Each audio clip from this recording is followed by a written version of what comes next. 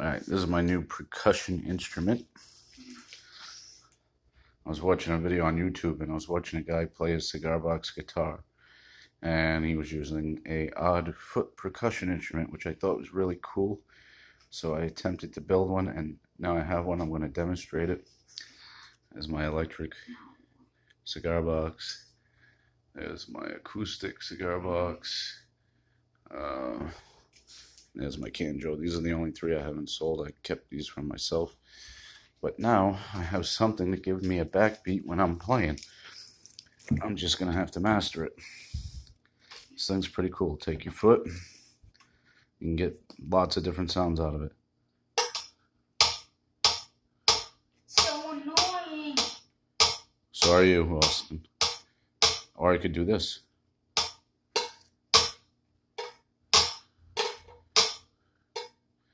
Now it's just catching the lid there. Now you can go.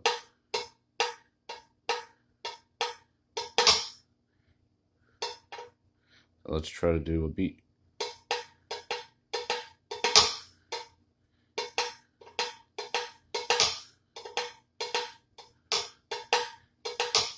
I still got to get used to the sensitivity of the pedal that I made.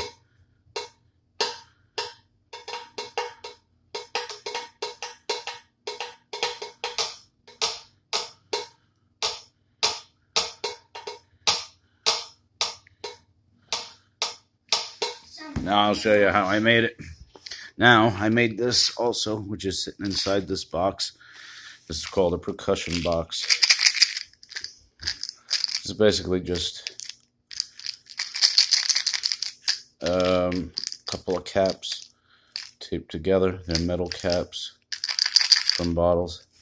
And inside just put a bunch of screws, nails, little things, whatever I could find gives it a rattle. So now I take that, I put that right here. Now I'm going to get a whole nother sound out of it.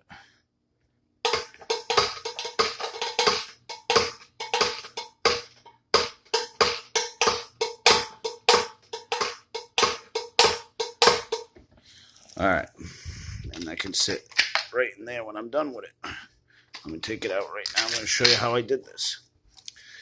It's a cigar box bottom. There's a gunnel, which is a piece of wood going through something like on a ship or a small boat. That's screwed in from that side. From underneath, which I'm going to add a felt bottom to. It'll help it grip surfaces. It's going to be a thick felt grip. So your base is coming from this large can of pork with juice. And right here you just have some regular tongs. That's wire tied there because I couldn't really screw into it. It is screwed in there though, and it keeps it pretty good, plus it's glued. So I'm gonna make it look prettier too. We're gonna paint this up and make it look nice. I did add a spoon in there. I was gonna do 2 spoons and make it like your playing spoons, but then I wouldn't have been able to add the can, which was an idea that came to me later. This was originally supposed to be the bottom, which is why it has these nuts with springs on it. But it kept springing up a little too much. I didn't like it, so I just turned it around.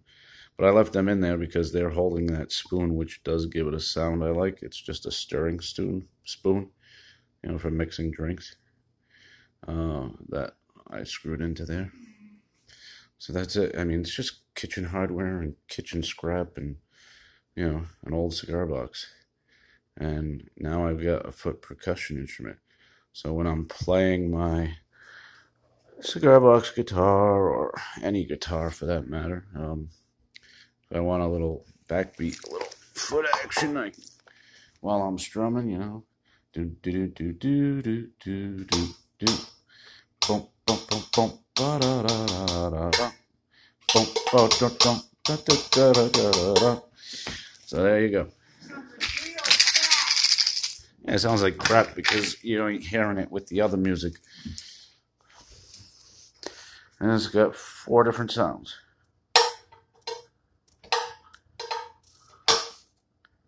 And then again with the rattle. I don't know. I thought it was pretty cool. Yep. And I've seen people make as many as 12 of these. One's enough for me. I got 4 sounds. I'm happy. I'll figure out ways to use the same one and get different sounds. And I'm going to paint it up and make it look like I want it to look. All right, later.